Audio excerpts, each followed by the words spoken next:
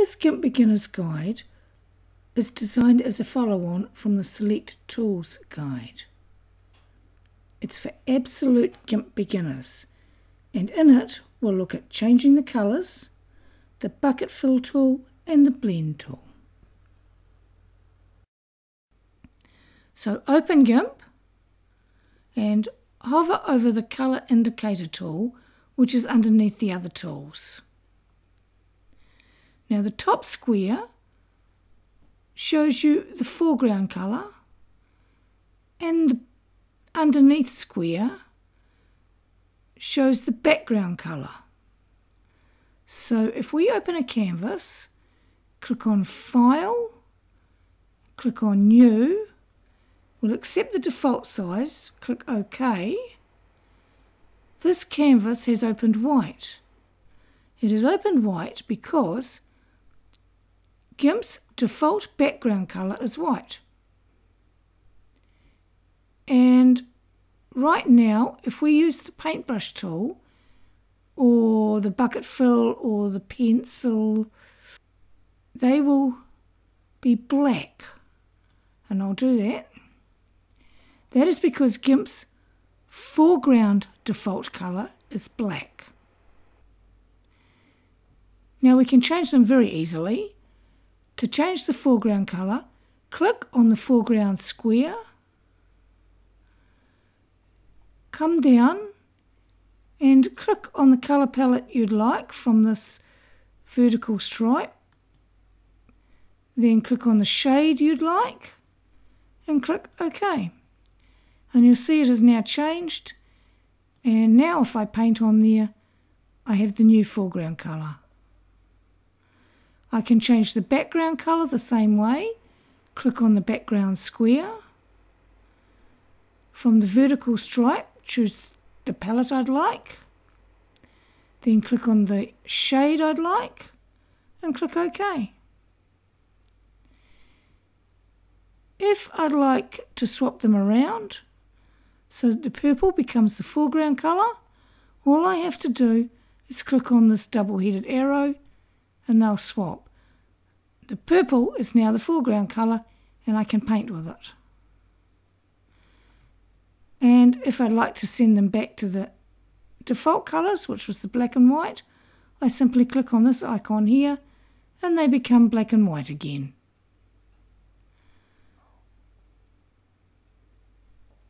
I'll close that without saving.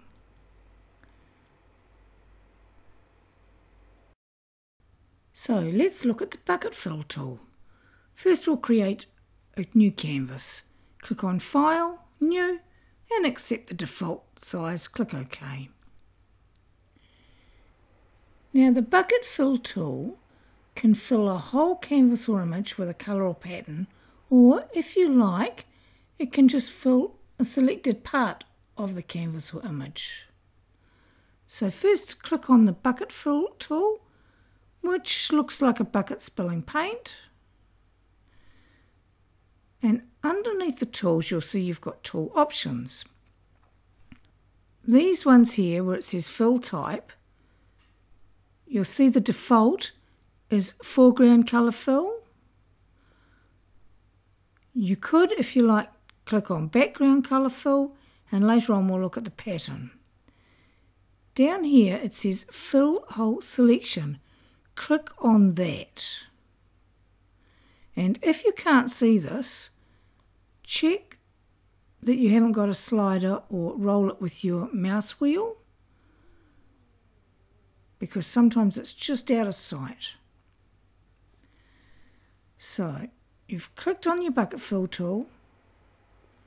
Now if you click on your page or your canvas, it will fill with your foreground colour, because that's what you have selected here.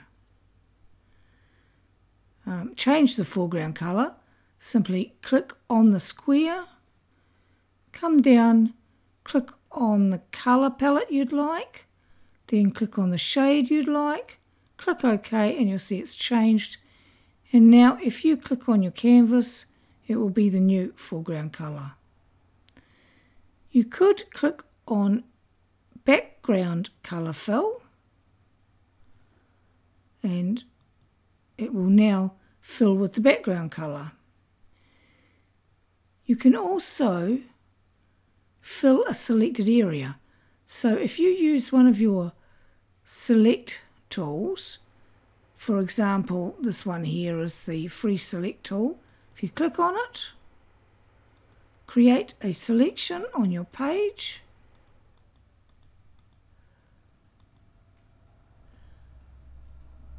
go back and reselect the bucket fill tool. Now in this case I'll fill it with my foreground colour so you can see it. So I have to also reselect the foreground colour fill. Click within the selection and it's filled with the foreground colour. I now have to deselect it to stop the marching ants. So I'll click on select, come down and click on none. Now I could also fill it with a pattern. So click on pattern fill and then click on your canvas. And your canvas is filled with the default pattern, which is pine. You can change the pattern by clicking on the little picture of it here, and you get this menu. And if you see a pattern there, for example, I'll click here. Well, it's called Cubert.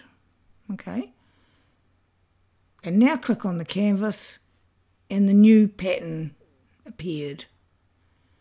Again, you could select an area. If I select the rectangle and I drag out rectangular selection, I must reselect the bucket fill tool again, and I'll change the pattern to lightning. I'll now click inside that rectangular selection and there's the new pattern. I will deselect that rectangular selection, so click on select and none, and that stopped the marching ants. So that's a brief look at the bucket fill tool. If you want to keep this as a photo, possibly to use as a desktop background or something, you could click on File, come down, click on Export, give it a name, I'll call it bucket fill.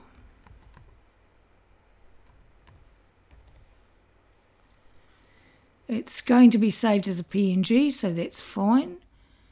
That's an image file. I don't want it saved to my documents. I'd like to save it to my pictures. So I come down here and I click on Pictures. And you'll see that's now changed to Pictures. I click on Export. I click on Export again. And I now have a copy of this in my pictures. I will close it, and I'll close it without saving.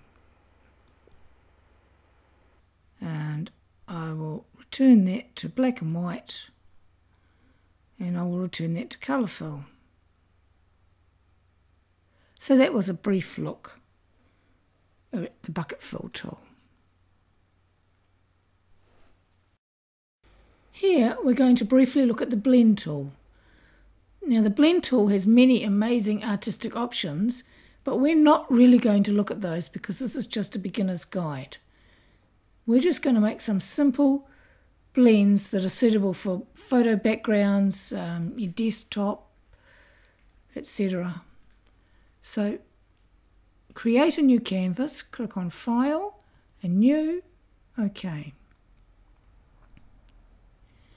Now, the blend tool is square and one side it's a dark black and it fades out on the other side to near white. So click on it and we'll change the colours. We'll click on the foreground colour. Click in the colour palette to choose a colour and then click to choose the shade. Click OK. And do the same thing with the background one. Go for yellow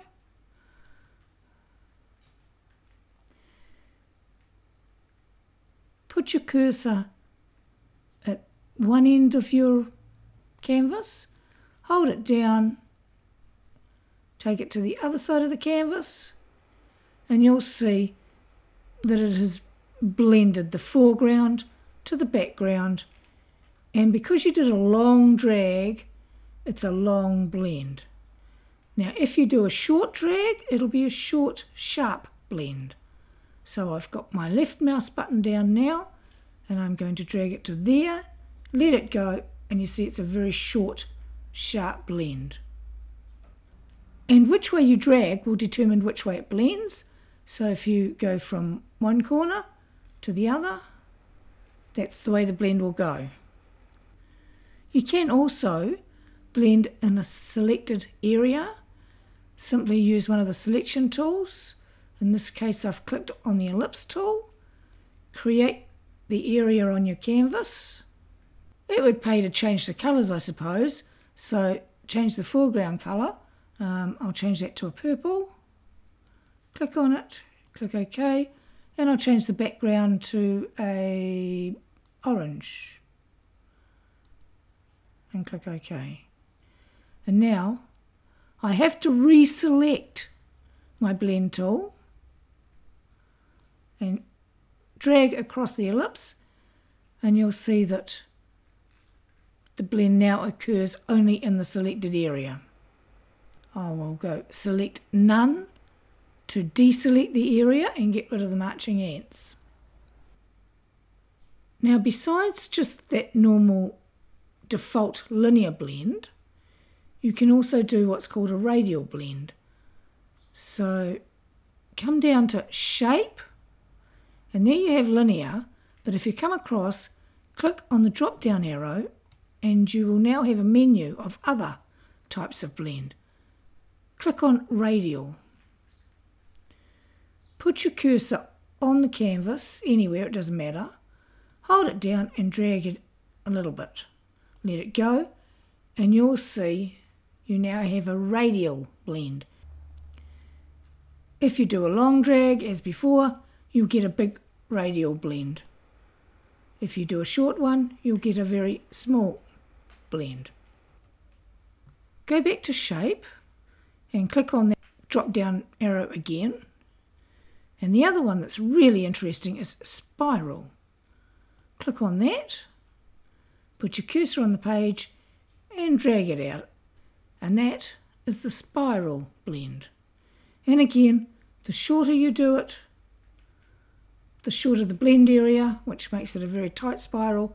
The longer you drag, the bigger the blend area, the bigger the spiral. And you can also, if you like, select an area on there. You'd have to click on the blend tool again to reselect it and drag out a spiral within a spiral. The choices are virtually limitless what you can do with this tool, so I hope you have some fun playing with them.